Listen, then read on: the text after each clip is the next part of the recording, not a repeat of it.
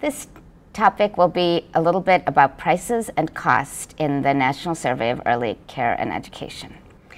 So cost and price are two related but distinct concepts. Cost is the term that we use to describe actual costs incurred by households for their regular early care and education. Price, on the other hand, is a provider-side concept about what they charge parents. The actual costs incurred by households may be different from the prices charged by providers because of subsidies, discounts, or other arrangements.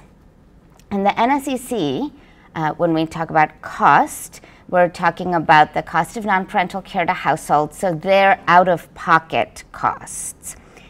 We've collected those data for each child-provider pair, which is something that we call the arrangement.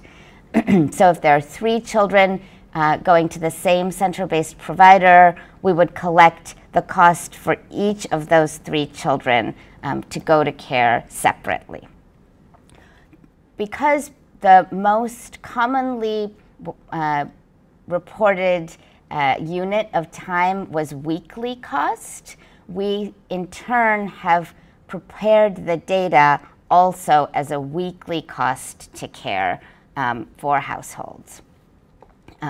It is possible for an arrangement to have a cost of $0 to the household.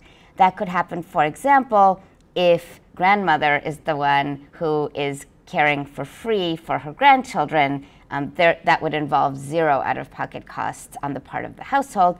It could also happen if a child is in a Head Start program that doesn't have a parent pay component. Price is, again, the provider-side concept. We collected price of care very similarly for center-based and large home-based providers, although we do have price of care for all home-based providers. For prices, we asked providers to report for individual age categories. What is the maximum price that you charge for full-time enrollment of 2-year-olds or of 4-year-olds? Again, we allowed providers to report in the unit of time that was most accessible to them. We know that that tends to yield the highest quality data. And so across those prices, we found that hourly rates were most commonly reported. So we have converted all of the reported prices to hourly rates of care. Again, there is such a thing as a $0 price. In that case, that means that the provider does not charge any parents for care at a certain age level. So none of the 4-year-olds have parents paying for their care at the provider. Okay, so as I mentioned, these concepts of cost and price can be quite challenging for respondents to report, and so following the best practices within survey methodology, we allowed respondents to report in a flexible manner that was easiest for them cognitively. So they would report their own choice of time unit and rate. So I might ask, what is the price that you charge?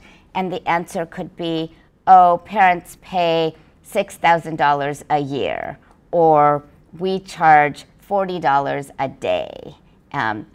Respondents generally are familiar with their own price schedules, and so that would be an easy piece of information for them to give us, while you can imagine that it would be much harder for people to instantly compute an hourly rate if that's what we were asking for. A similar structure was used in the cost, where again, not only did we allow parents to report in whatever time unit was convenient for them, but we also allowed them to report, for example, a few arrangements together. So I previously said that we would collect costs separately for 3 children in the same household attending the same provider. And we did, in fact, collect separate costs for all 3 of those children. But we allowed the parent to report one and then adapt from there. Is that the same amount that you pay for the other children in the household? Is that a grouped amount covering all 3 children? Something like that. In terms of price, center-based and large home-based providers were asked to report the highest rate without subsidy currently charged to families for full-time enrollment. So that there are many, many different terms in there. The one overall thing to observe is that this language is very similar to the language that are used in market rate surveys, which are one of the primary vehicles for collecting price information about childcare. It's a maximum rate charged without subsidy, meaning that it's almost like a retail price. There may be further adjustments that a provider makes. Maybe there's a multiple child discount. Maybe a lot of parents also receive a discount because they're part of an affiliated institution. There may be subsidy dollars, a variety of things. But this is the maximum price that the provider charges. The point about full-time enrollment is that prices are sometimes higher for part-time enrollment. If you're going to come 50 hours a week, I may charge you one rate, but if you only want 1 day a week, then that daily rate may actually be a little bit higher. You still get a cubby, we still have to do paperwork for your child, all of those kinds of things. So the daily rate is sometimes higher for part-time enrollment. We asked for the full-time enrollment rate, but otherwise the full-time is not material to the price. It's just a way of making sure that we're not getting a special price that may not apply to most of the children in the center. For small home-based providers, the question is quite different. What we have found in developmental work is that small home-based providers, say people who are caring for 1 or 2 children, generally don't have a price schedule. They may have negotiated some terms with the individual parents whom they are helping. And so in that case, we collected the actual charges.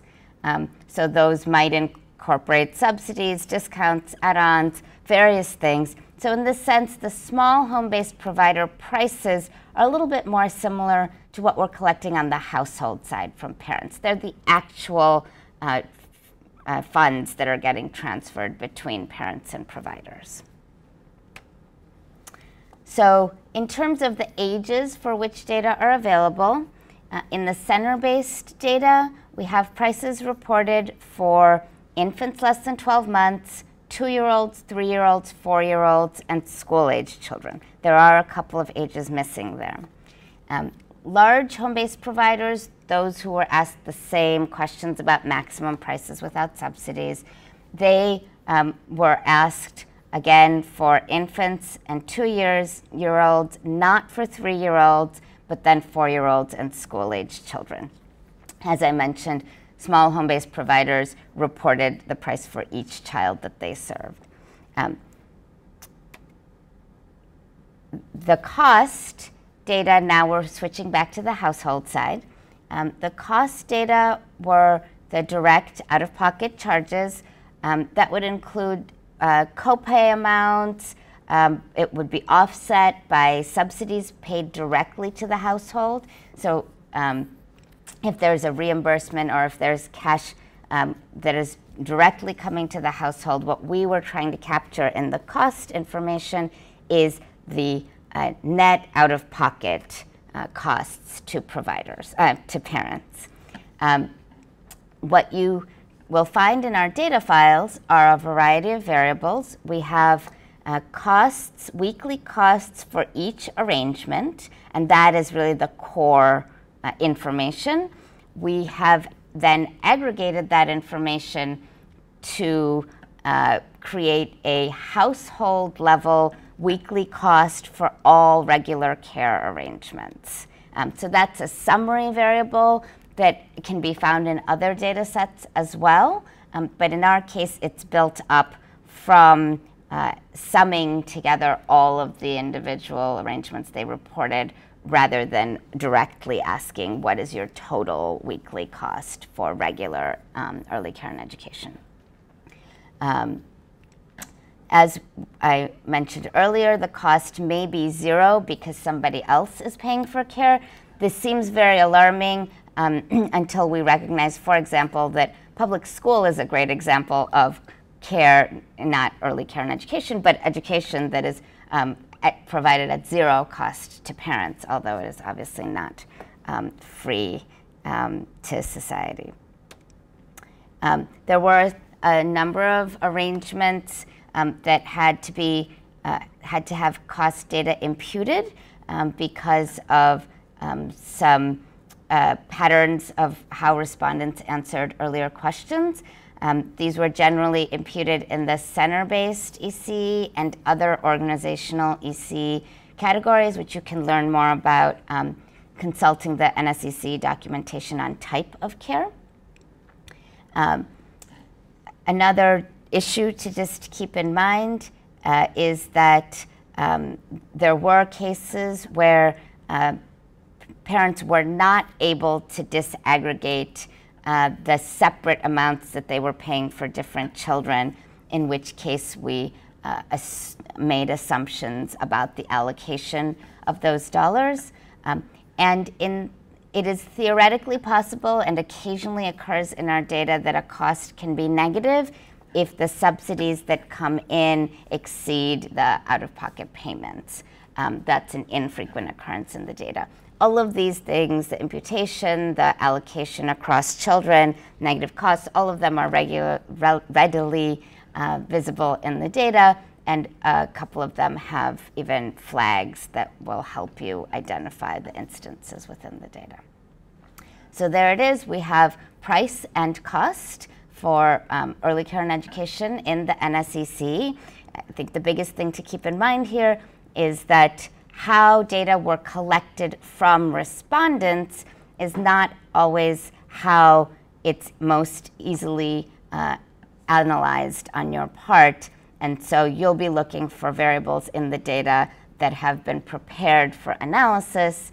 If you wish, you could go back to the raw data and reconstruct in different ways, but we've tried to collect data in ways that are most suitable for respondents and deliver data and share it with researchers in ways that are best suited for research. Okay, thank you.